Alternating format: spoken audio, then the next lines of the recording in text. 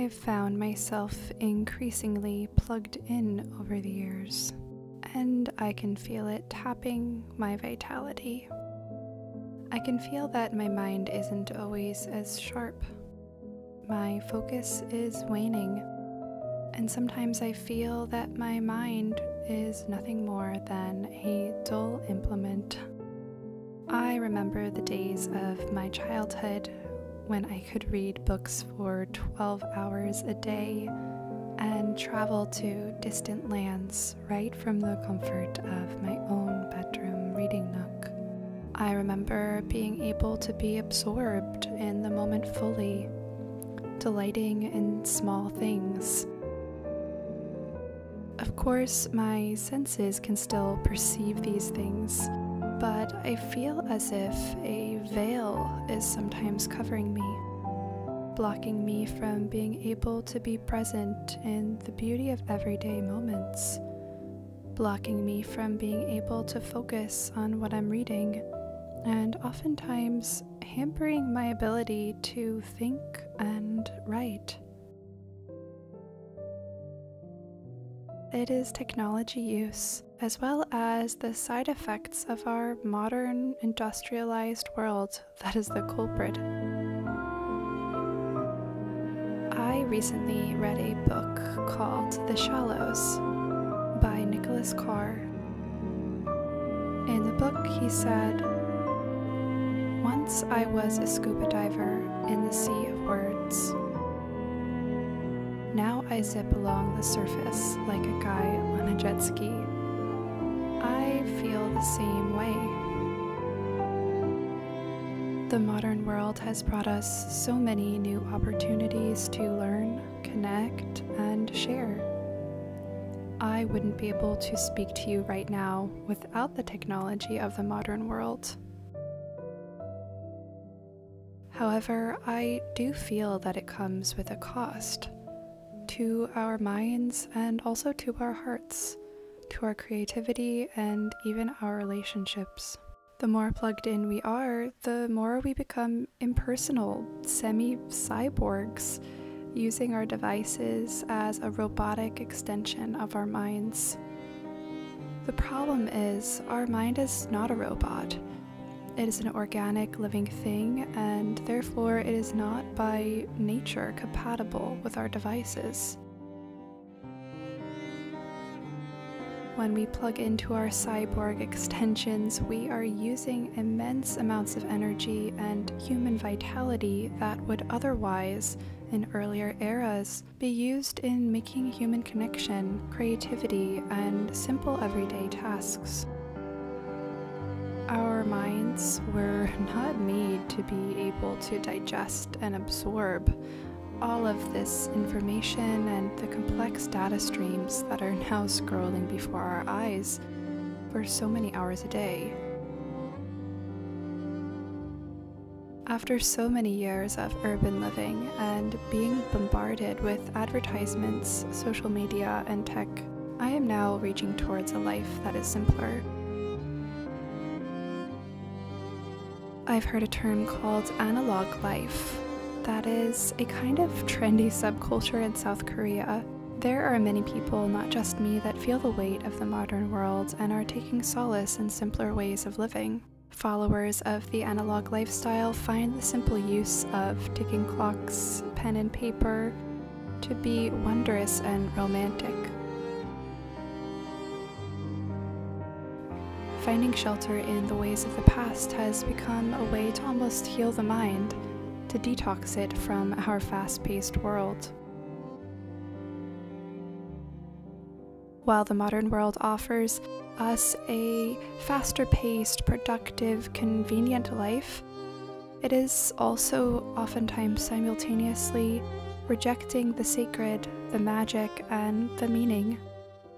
Cut off from our eternal relationship with divinity and our true nature, we are left to our own devices, and I say that both figuratively and literally.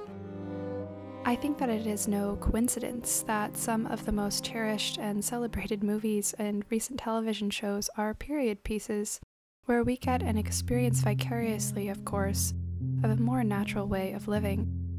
Many of these period pieces are set in rural settings and harken back to a time where simplicity, duty, and a connection with nature, as well as the sacred, were the essential ingredients of everyday life. What we crave as human beings is depth, meaning, and connection, and I truly believe that technology, when not handled properly, erodes these things. I am afraid of living a shallow life, where my life exists from screen to screen, without embracing the richness of the natural world or the magic of seemingly mundane tasks. Recently, I began putting limits on my technology use and have reserved it for only very specific periods of the day. It has been refreshing and given me a renewed sense of vitality, presence, and intention. I feel that an antidote to this tech overload lies in embracing a more analog lifestyle. With the pressure of today's world and our addiction to technology, we often miss out on life. I remember I was watching a documentary about the slow food movement a few years ago, and I remember one profound moment when the cook being interviewed mentioned that so much time every day she chops garlic, and that so many people these days will buy pre-chopped or jarred garlic or a garlic paste or something like that. But she says all this convenience, it lies to us because it says, here's this pre-chopped ingredient so you can go and live your life. But then she said the problem is that having this extra time to, quote, live life often means more time to waste time on our phones. But real life is chopping the garlic. We need to let our minds and hearts rest. For me, I'm able to do this when I walk in nature, become mindfully engaged in my cooking, cleaning, journaling. One of the most powerful habits I've adopted is to take my phone and put it in another room in the mornings, only opening it about 9 a.m. once I've finished my meditation, yoga, journaling, and reading. And in the early evenings after I turn my computer off, I relish folding the laundry with the window open, working on my crochet projects, and then going out for a walk. I believe there is great power in adopting a more analog lifestyle, and that it helps us to heal our overworked minds, to be present in the magic of everyday life, and also to approach our life with intention and alignment with our highest values and ideals. I want to thank you so much for watching this video. This idea of analog life is something that's really been on my mind lately, especially now that I am living outside of the temple. When I was living in the temple, it created a kind of structure that made it easy to not always be on devices because I was, very busy. While I am still busy, there is a little bit less structure living in my own home, and it's now really up to me to provide that structure. So I'm having to really kind of figure all this stuff out, it feels like, from scratch, and really be a little more intentional about how I spend my time. So making this video also really helped me to clarify my intentions around tech use and my lifestyle and how I want to be spending my precious time. For all of us, our time is very precious, and I think that, embracing maybe a more analog life is a great way to connect to yourself and to connect with your higher ideals. So thanks again for watching, and I would love to hear from you down below in the comments with any of your digital detox tips and tricks that you've learned, or really any thoughts or reflections from what I shared today. Again, thank you so much for watching, and I will see you guys next week. Bye!